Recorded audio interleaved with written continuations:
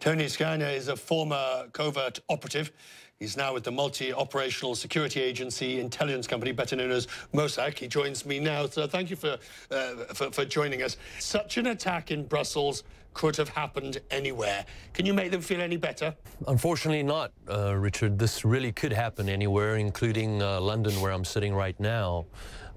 Just about every city on the planet is vulnerable. Not just about, every city is vulnerable. Okay, so with that sort of somewhat pessimistic but realistic view, what is the solution here? It's going back to basics when it comes to intelligence reports that are already available. Who are the perpetrators, who are possible perpetrators in that area?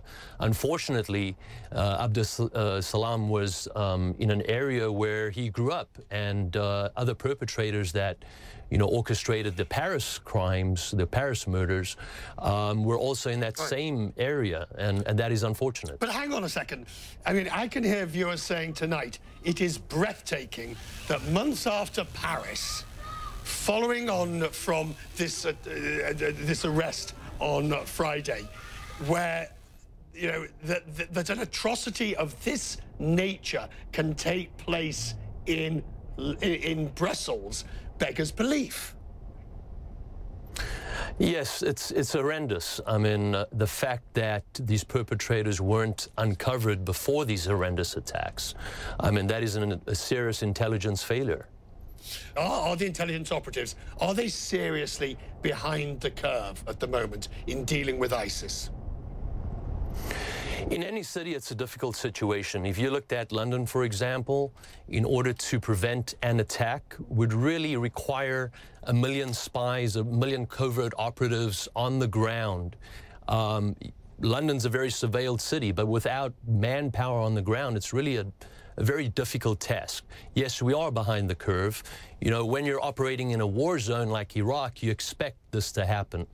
When you're, operating in your own backyard and there are covert operatives living in between the public, it's very difficult to find them and flush them out. Really, it needs to go back to analysis and the scrubbing of intelligence reports. Sir, thank you for joining us from London tonight. We appreciate it.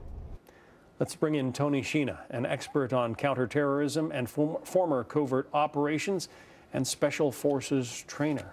Welcome. Thanks for being here. Thanks, John. Does it all sound plausible? Berezovsky was Putin's #1 enemy, and Litvinenko was tasked to assassinate Berezovsky at one stage. And Litvinenko eventually came to turn on Vladimir Putin, said he was corrupt, that he was running a little fiefdom in Russia, and he also made this charge of him being a pedophile on the side.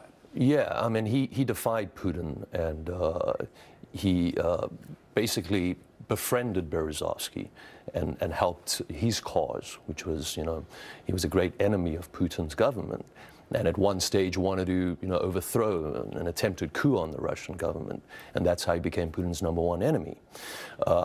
The case with regarding the pedophilia, now that is a dirty charge and often used in the espionage world that I know nothing about. Right. But the British are not able to say with absolute certainty that Vladimir Putin ordered this hit, but they're saying that it is highly likely. I suppose that kind of thing you're not likely to find, text messages, phone calls, and that sort of thing.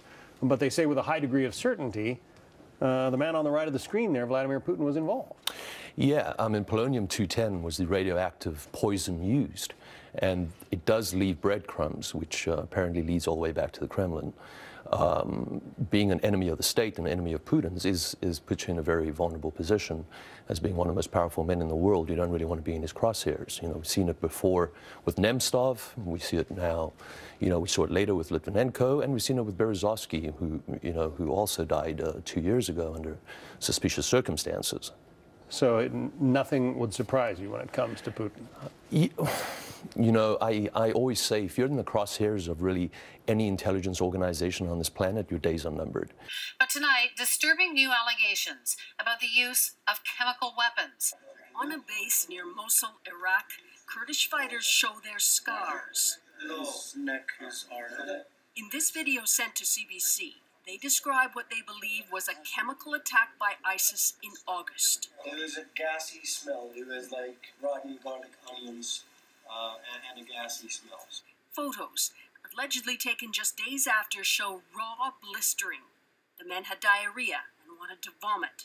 But this man, Tony SCHIENA, was there. He's a private military contractor working in Iraq. No, there were no fatalities, but there were, the lesions and burns were, as you could see in those photographs, were pretty horrific. When I saw him, this is now 25 days later, there's a lot of coughing, some can't walk properly. SCHIENA says he was escorted to the front lines by the head of Kurdish intelligence. He met with a combat medic, whom he says pleaded for help. There's been breaking news in San Diego, California. Reports of an active shooter at the Naval Medical Center. A witness heard 3 gunshots. Joining us now, Tony SCHIENA, special ops trainer and former law enforcement. Tony, it's good to talk to you. If there is an active shooter on the premises, what's the likelihood that they could escape undetected? Well, that depends on how quickly law enforcement reacts to the situation. In this case, law enforcement was there, SWAT teams moved in. They did a thorough sweep, normally a systematic search, making sure you're not kind of avoiding any rooms, missing any rooms where an active shooter could be hiding. The fact that they could escape out of the other side is a probability.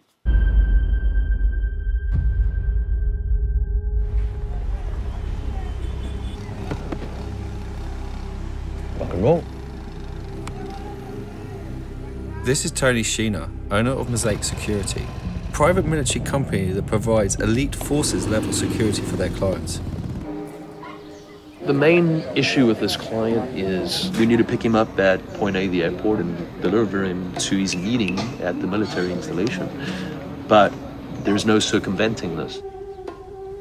These guys should be flanking on each side. Okay, he's already seen a potential shooter. Considering the police claim 25 people are shot in this barrier a day, the armed person they spotted was not taken lightly. Come. This is the wrong place to be. Fall out, guys. Okay, let's go.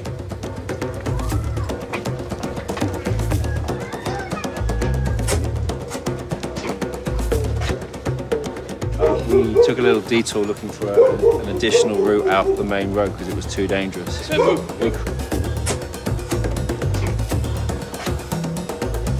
You have to wonder if the next military superpower won't be a country, but a corporation. I think the PMC of the future can manipulate governments. We're at a stage now that I think it can happen. To even the odds, the National Sheriff's Association has enlisted 3 of the most highly trained ex-military operatives in the world. Their leader is Tony SCHIENA, a former Special Forces covert operative with 15 years experience in deadly conflicts throughout the globe. I'm in there. I want kinetic energy to go through his freaking skull. The team's mission, bring military and special ops tactics to sheriff's departments fighting on the front lines of this new war.